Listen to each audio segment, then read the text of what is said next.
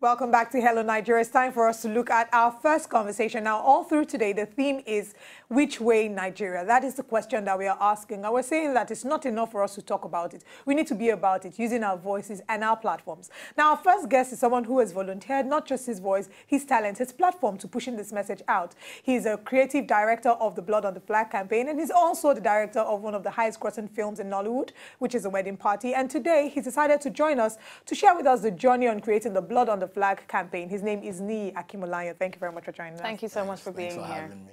All right, so from movie director of The Wedding Party, now you're creative director of Blood on the Flag campaign. Let's talk about first, before we go into the main conversation, let's talk about your journey into directing real quick. Tell us about it. Oh, well, I started off almost like everyone in the industry, you know, from the bottom up, worked in studios as production assistant, as an editor. And luckily, you know, the boss I was working with said, hey, you know what, you could take up directing. Seems you have it. And I thought about it.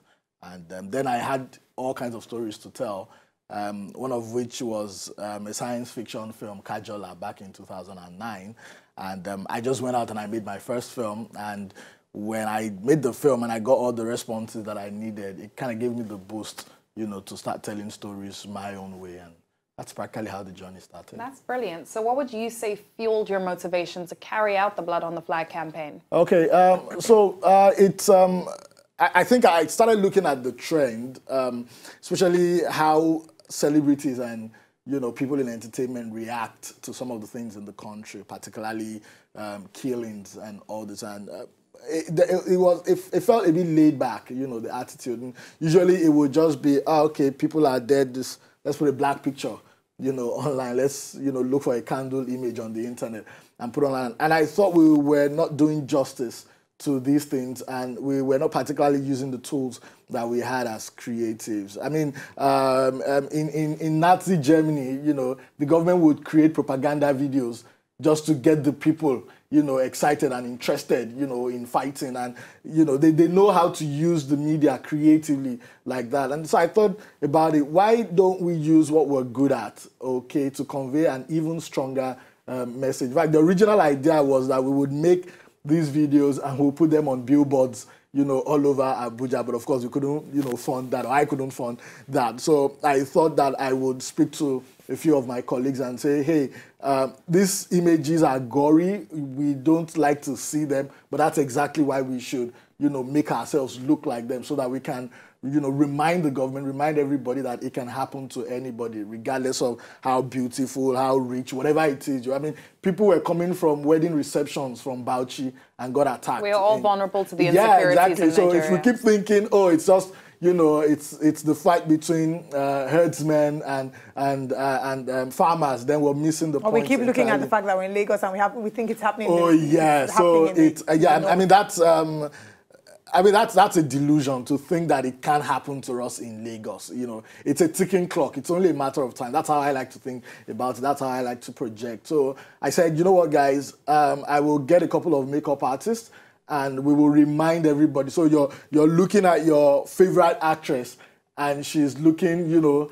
mangled and mauled and, you know, she's looking dead on screen. How would you react to that? And that was what we wanted to trigger, and we hoped that it was going to trigger a conversation. And coincidentally, the Enough is Enough Nigeria campaign was going on. They wanted to do a protest, and I thought maybe this can help fuel what they were trying to do. But they were doing it in Abuja, so we could just, the only thing we could do here was just get all the videos out there and then tell everyone to join whatever the protest is. All right, we'll still speak some more about the protest, but let's talk about our attitude as Nigerians to the crisis that is on our hands. Do you think that we've given it enough attention? Seeing the fact that it became closer to home after the $10 fire, but before then, the northeastern part of Nigeria has literally been on fire, but we haven't been saying as much. Or do you think we've been doing enough? Oh yeah, we've become desensitized. So if you notice, even international communities, they don't send us condolences again. Like, they've moved on. Like, you know, maybe these people are not even serious. Maybe they are not really dying. Yeah. You know, I'm sure there are even people in the government, you know, sitting down and drinking their alcohol and like, are you sure people are really dying or they're making it up? Also, because we're very, we're like in our teething stages when it comes to politics and governance. The bulk of what our politicians are doing are finding ways to score points over this killing. So we're really laid back about it. We're not doing anything. And, you know, sadly, we have gotten used to it. So there's no active, nobody's rising every time this thing is happening, and it's really sad. And what we also find as well that often happens, and unfortunately it is very sad, people start campaigns like the Blood on the Flag campaign, which, by the way, is probably one of the most brilliant campaigns we have seen in a very long time. Honestly, it really moved me. Now, people start campaigns, but after the campaign, there's no continuation. The campaign comes, it runs for a period of, let's say, 2 weeks, and then everybody forgets about it and moves on. Do you have any plans for continuation with regards to Blood on the Flag? Well, campaigns like, you know, the Blood on the Flag campaign is meant to trigger something. You know, so there are reasons why you do campaigns like this. So you could decide to say, oh, you want to do Occupy a campaign, and that would physically make you have to go to a place and set it up and, you know, make blockades. But what I wanted to do with this one was I was doing it with the hope that press, you know, and all the people concerned would actually jump on that and replicate it as much. So you see, we actually made a DIY video on how people can create some of these things. But we get distracted quickly, you know, as a country. You can be running a very intense campaign and someone will start up a trend about somebody sleeping with somebody, and it just you know, it takes all of us, you know, off course. Yeah. So what I'm hoping to do is, as a build-up to the election, okay, to think creatively about how we can visually do more like this. Even if it doesn't translate physically, at least it can get us talking. And that's important. That's a good place to start. So we have a couple of people who want to become presidents in the country. How can we use media to call our attention to what's important, to what the people should look out for when they are voting? You know, some of those really key issues. So that's the trend I want to first start. But I'm also hoping that, I mean, this is like the first media house that will be contacting me in Nigeria about it. So when she called me, I was like, oh, okay, fantastic. Maybe some people are paying attention and want to take it up from there. I'm hoping that if I, as an entertainer, you know, I'm thinking about using the tools that I have, maybe you can start getting every other person in different sectors. Creates a ripple effect. Yes, to think about, you know, what they can do. Okay, so you want to send a strong message, because ultimately the goal of this is to make governance uncomfortable for people who want to take advantage of people. In fact, what I said when I put out the campaign, and some people were trying to shut me down, was that if it was up to me, I will put big screens, you know, in key places where the politicians are. I will hijack all their events and put all these images. We'll definitely put out these images shortly. We have some videos that we're going to play eventually. But let's give us an insight into the day of the shoot, when you had the celebrities gathered with blood smeared all over them. How was the emotion like? Oh, well, first shout out to all the celebrities, you know, who came, because I wasn't even sure they were going to make it. I said that I reached out to Niyi Akinmolayan, a fantastic guy, and I said, you know what, call a few of your friends. So we thought that maybe 10 people will show up, and so I went online and I said, if you're a special effects artist and you would love to work for free, I'll pay for cost of production, but you know, you would love to be part of this course, come. And I got 7 people. So in my head, I'm like, maybe 2-3 hours will be done. We ended up making up close to 60 people that day, and we worked from 7 a.m. to 2 a.m. the next day. I think the last of the celebrities that came was Frank Donga. He came around 11:30 in the night. And I mean, a lot of people called me and said, oh, Niyi, why didn't you tell us? Who would have, you know, who were close by, would have joined this. So that told me something, that it's about taking the lead, taking the initiative. I mean, it did cost money, you know, to put together, you know, to get all the equipment and everything to set it up. But if you take we all need to stop talking, you know, and actually it's easy to go online and share a hashtag. You know, it's easy for us to sit down and put a camera on our faces and say fancy metaphors about the killings. But how about we do something? How about we actually put our money where our mouth is, you know? So I'm open to all kinds of ideas on how we can take this, but it was really rewarding. It was rewarding. I mean, the next day, you know, that was the trending thing. You know, everyone put it out there, and we were getting calls, and it got a lot of people involved in the campaign. We're now talking to some, you know, newspaper outlets, and it was what I wanted. The discussion has started. Okay, I'm hoping that I can find time to do a lot more, and most importantly, it can trigger that kind of response amongst other sectors. Okay, and what has the response been like so far to the campaign? Well, so far, so let me talk about how people have responded to it. So the good thing is that we weren't sure if people were going to get the message, but they actually did, you know, which is fantastic. So the message was very clear, which was what I wanted. And the message was, it can happen to anybody. Okay, that was the message. Of course, we had a few people who felt, you know, blood, why are you showing blood, blah, blah, blah. And of course, you know, media houses, be careful not to put it out there. But that's exactly why we did it, so that you understand how painful, you know, it is, you know, to see this thing. So if you think it's disgusting, you know, to see your favorite celebrity lying in blood, now imagine, you know, a mother who comes back, you know, from the market. Got to do something uncomfortable. Exactly. So think about that when you're thinking about it. But I'm glad the way people have reached out to me. And in fact, a lot of people have said, oh, you know what, Niyi, how can we use this campaign to talk about sexual harassment, to talk about rape, you know, what can we do? So that's saying that we can actually use, you know, the tools of media, you know, the way we have it right now. I mean, and go beyond what, I mean, I make films, I make funny films, I make films that make money, but we can actually use these tools for social causes. And if that is the end goal, then I'm happy. I really like that you're mentioning the fact that people have been contacting you, asking you what other stories narratives we can push out. And I was about to ask you, you know, what narratives you're planning to do. You have any plans for the PVCs? Because unfortunately, we have elections coming in. We're putting out the information out there, but I still have had conversations with educated people who said they will not get their PVC and they will not vote because their vote will not count. Yeah, a couple of people reached out and said, in fact, the first question they asked was, how can we convert this blood on the flag into a get a PVC campaign? And I thought there are two different things. Okay, we constantly need to be talking about security in the country, and security everyone has to be involved, okay? With the PVC thing, yes, you know, I do have a couple of ideas, you know, hopefully that we can raise. I know it's very disheartening, and people are really, you know, people have thought about it. So even if I get my PVC, who am I going to vote for? And all those, you know, lingering questions in the air. But we will do a couple more like that. But we'll do one, leading to the election, and part of it might be the PVCs. Absolutely, absolutely. Now, we do also, unfortunately, we can't be joined by Niyi Akinmolayan at the same time, who works with Enough is Enough Nigeria. But last week, EIE went out and protested. So, of course, we have the footage for you. Let's take a look at that. And when we come back, we'll still be discussing some more about blood on the flag. Section 14, 2B of the Nigerian Constitution states, the security and welfare of the people shall be the primary purpose of government. The spate of killings, violent killings across Nigeria in the past 6 months, and indeed the past 3 years, have been worrisome.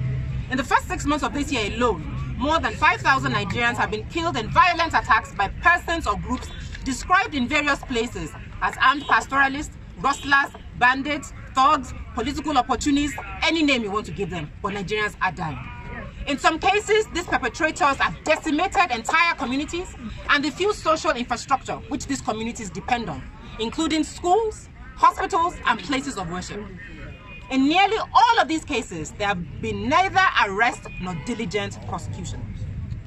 More troubling has been the lack of urgency and proactiveness on the part of government to end these killings and bring perpetrators to book. While the killings have been particularly pronounced in the middle belt of Nigeria, no region of the country has been spared from the spate of insecurity. From Benue to Kaduna, to Ebonyi to Cross River, from Zamfara to Plateau to Adamawa. And their frequency has escalated from month to month. We as citizens are appalled by government's failure to diligently protect lives and property.